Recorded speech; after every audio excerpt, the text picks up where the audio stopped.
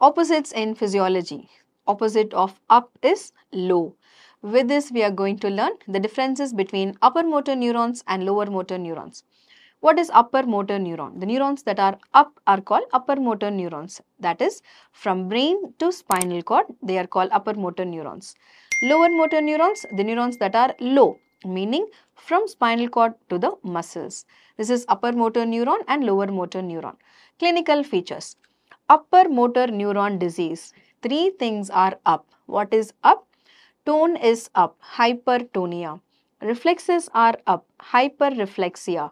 Toes go up. This is called Babinski sign, positive. Lower motor neuron disease. Three things are low. What is low?